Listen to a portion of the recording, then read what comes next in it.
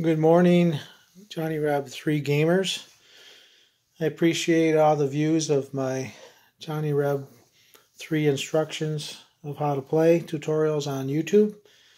I've been asked to go through a whole turn sequence, so I've set up this brigade on brigade battle to show you how a full turn plays. Again, as a reminder, on these beautiful charts, the turn sequences, the mark orders, routes, rallies, replacements, reveal orders, resolve first fires, move disengaging units, resolve charges, perform normal movement, resolve moving fires, and resolve officer casualties.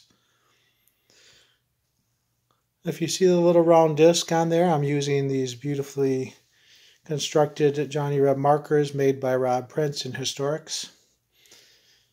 Q, I should say, instead of the chits. So as you've seen, I've marked the orders for all the troops. So the next thing is to do is, if there's any routes, rallies, or replacements, I'm not having any for this turn. So we're going to reveal orders. So I'm going to turn over the markers. This unit is going to first fire. This unit is going to charge in support of this frontal unit, which is charging. This unit is moving through the woods. On the American side, this unit is going to first fire. The cannon is going to first fire. The infantry is going to hold, and this unit in the woods is also going to move toward the Confederates in the woods also. Now I have 4 stands as a regiment. In this particular scenario with 10 millimeters, I have 5 man per stand, so they're sort of large units, 20-man regiments. But that will give us some better results for on the hit chart and stuff. So now that we've revealed orders, the very first things that happens, if you look on the chart again, is we're going to resolve first fires. And how we do that is simply by using this chart in the cross-referencing. You count the number of guys here on the left, the figures firing, and then you roll 2d6 or 3 depending on the range, and then you go through these modifiers, DRMs, die roll modifiers. So let's start off the game doing this. Now remember, it's simultaneous. So first of all, we're going to measure, and what I do is I measure from the center to the closest. So both those units are going to be around 3 inches apart, which of course is normal range, as 2 inches is close range. And the ranges are here on the right side of the chart, as you can see here. Rifle muskets 2, 4, and 12. So since it's 3 inches, both are going to get the normal roll, which in this case is 3 dice. So let's go through the modifiers before I roll. There is no officer present for either. Yeah, we're not going to do opening volley. We are marked first fire, so that's a +1 on the die roll. Firing works. It is behind a stone wall, but it's not worked, so we're not counting that. Target. It's behind a stone wall, so it's a -2 for both units actually. So we're going to have a +1 for mark first fire, and then a -2 for behind the stone wall. So we're going to have a -1 on both units firing, and we're going to roll 3 dice. So looking on this, we're on the 20 column, right here. I'm going to roll 3 dice, -1 for the total die roll to get the results. So we rolled a 14, -1 is 13. So again, if I look at the chart in column 20 here, on a 13, and again, I have large units, so this is going to be brutal. So I have 4 hits. 4 hits. That was Union firing on the Confederates. For the sake of ease, I'm just going to put a dice right there to show them that they have 4 casualties. And now the Confederates are going to fire. Since it's simultaneous, when the Confederates fire, you do not subtract the 4 hits that they just got. So it's the same thing. It's going to be a -1 on the die roll. The Americans are firing 20 and -1. And they rolled a 13 also. Wow, what a coincidence. So looking on the chart again, they have 20 men, 13. So the Union gets 4 hits. Now what I am going to do for the fun of this game is we're going to say that both units are veteran units, so their morale is a 3. And so when we're going to do a morale test, you roll 2 dice and you have to roll above a 3 in order for them to pass. Now, if you look on the lower right corner here, here's how to check morale. Any modifiers, we're going to do, the only modifier really is a -1 for behind cover. So instead of their morale being a 3, their morale is a 2, so I just can't roll snake eyes. So 6, so they would pass their morale test with 4 figures for the first casualty. Let's check the Confederates. They just don't want to roll snake eyes. They roll a 7, they're fine. Now, just for fun, let's say that each unit had lost a stand based on the fire. So let's do the morale with that. So the normal morale is a 3. Losing a stand is a 3 more, which is a 6, but they're behind cover, which is 1, so they have to beat a 5. So the Union here would have to beat a 5, and they pass. Doing the same with the Confederates. The normal morale is 3. Stand is a 3, behind cover is -1, so that would be 5. And they both pass. So they would continue into the next round. So I'll keep that like that for this turn. Now, after first fires are done, going back to sequence of events on the chart, you have moved disengaging units. Well, there is none there. So what's next is resolving charges. So what we do for resolving charges is that we're going to roll. They're going uphill, so that's going to be rough terrain or broken terrain, sorry. So they're going to get to do their normal move in line of broken terrain is 4 inches. So what I usually do in my game to keep track is I move, and I am declaring that this unit is going to support the front unit for the charge. So what I usually do is just take one of the stands and move it 4 inches. So I'm up to the wall. And then I'm going to roll 2 extra dice to see how far the charge actually goes. So it goes 7 more inches. And this is important because halfway through the charge of 7 inches, this is how far the charge is going to go all the way. Halfway through at 3.5, they become disorder. The reason why that's important is because when they make impact with that unit there, whether they're in disorder or good order, makes a big difference. I believe it's a +3 for impact if you're in disorder, and that is from the chart right here. And yes, it is. I'm sorry, that's a +4 for impact.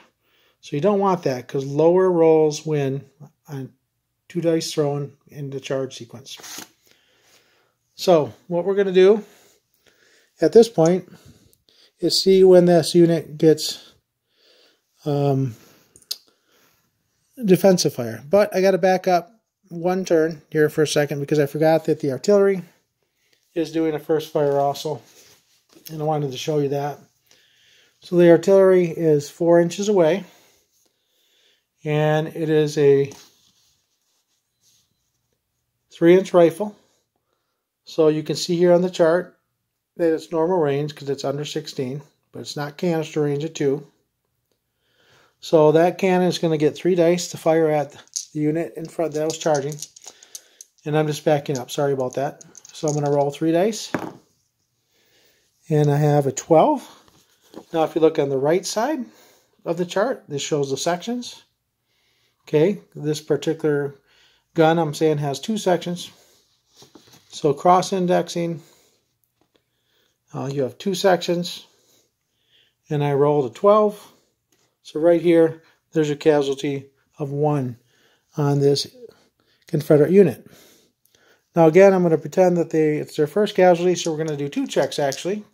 First casualty, and then also artillery fire. So the first casualty we're going to roll, we're going to need to beat above a 2. And they rolled a 4, they're fine. Now you count the artillery hit on the checking for morale. And this is the chart here where you check for morale. First loss, hit by artillery. So you add 1 for that artillery hit. So I'm normally a 3. Plus 1 is a 4, but minus 1 for cover. I'm sorry, there's no cover here. Take that back. Okay, so they're firing there. So it's normally a 3. An artillery hit makes it a 4, so they have to roll above a 4 to charge. And they pass. So they have 1 casualty. So I'm putting them up there. Well, it's sort of sliding right now, but now what we do is the Union is going to roll 1d6 and cut it in half.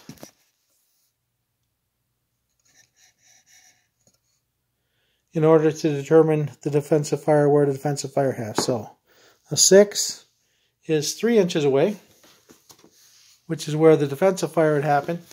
The good news for the Confederates is 3 inches away is not close range of 2, so the Union infantry is going to fire 3 dice. There are no modifiers here since the Confederates are in the open. So again, we're going to have 20 guys here shooting, and we're rolling 3 dice because it's normal range. And we rolled an 11. So 11 on 20 is 3. So the Confederates are going to take 3 hits. I believe they already had another hit from artillery, if I was not mistaken. So that makes a total of 4 hits, but it does not take a stand. So the charge will go in.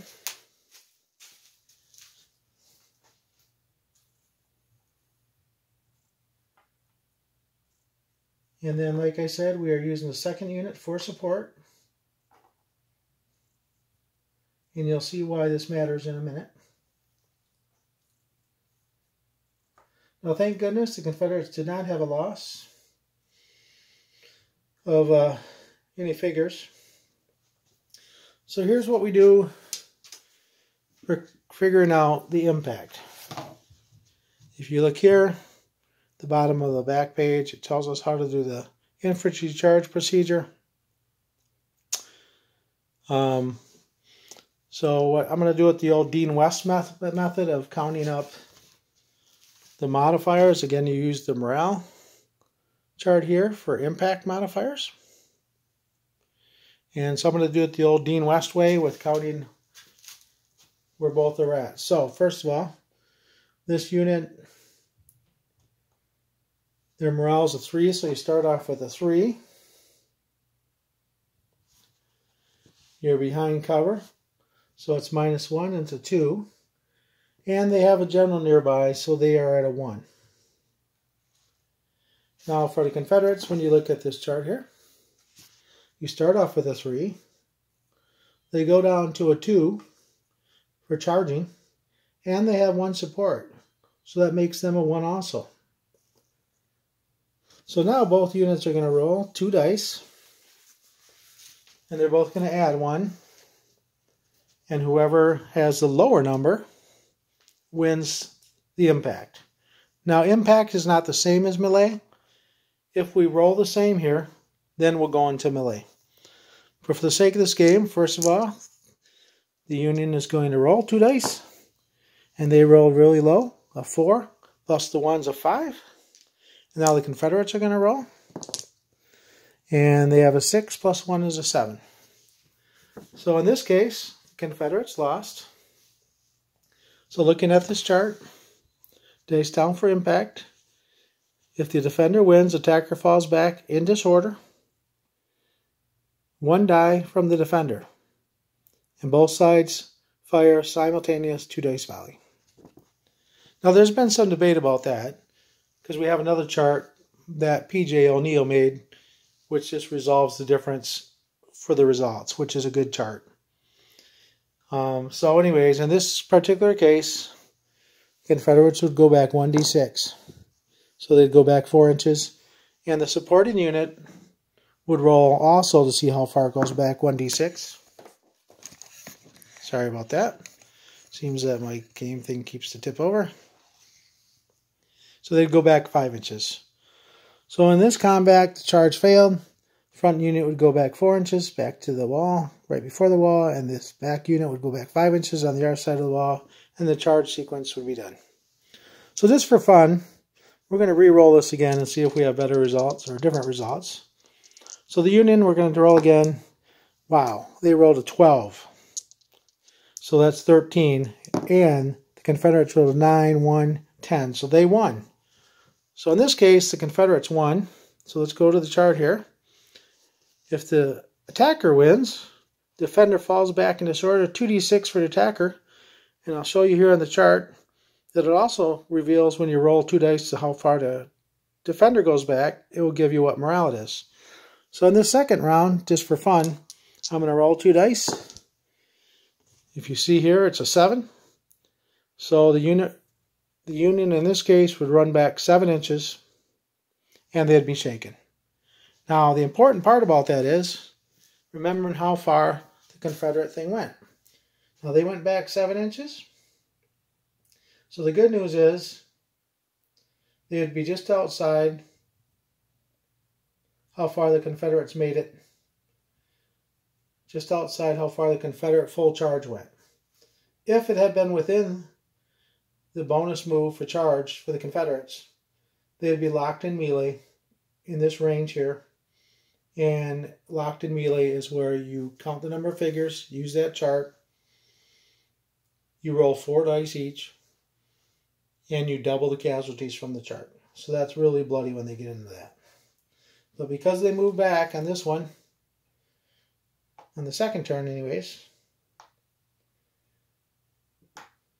these guys would continue on all the way to here. Now both units, all the units in the charge would be in disorder in this case. Now remember the first turn we had a failed, so it didn't matter. But in the second turn it was successful. So that's how you do the charge.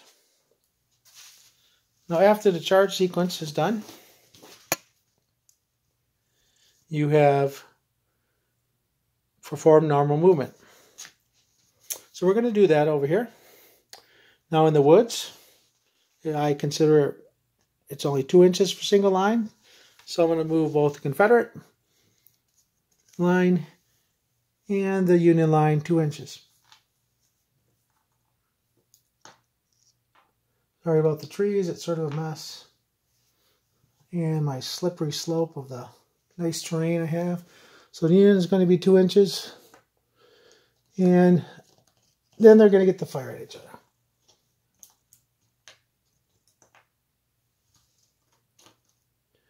Now here's the important thing to remember about woods. They are approximately just over 2 inches. So both units are going to roll 1 die to see if they see each other in order to fire. So the Union's going to roll first. They need a 2 or better to see each other. They see the Confederates. Now the Confederates are going to roll to see if they see the Union, and they both see each other. That's helpful because if they didn't, they would lose die for what's called area fire. But in this case, they are, like I said, I think they're just over 2 inches. I guess we're going to make them close range, so 2. So here's a little complication for the sake of shooting. So because they move, normally in normal range, anything of in normal range, 4 inches, you'd get 3 dice.